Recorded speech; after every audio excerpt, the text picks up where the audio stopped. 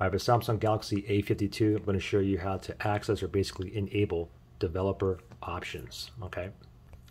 So first thing is go ahead and go into your settings.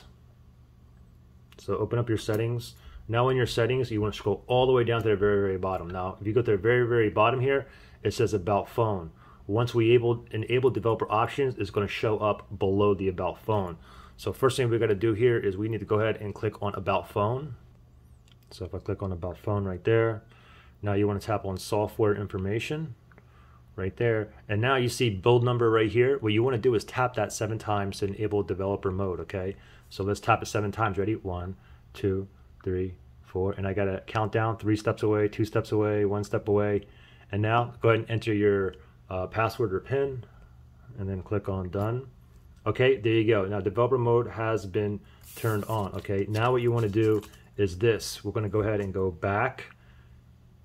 Now remember, we're back here now to the settings. Now if you go all the way down, remember About Phone was the last one. Now, voila, we got developer options. So now you can go ahead and tap on developer options.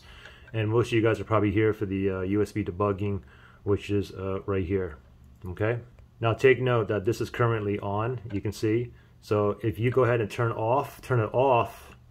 Okay. Now if you go back, it's gone again. Now you're going to have to do the whole thing over and tap the build number 7 times to re-enable it.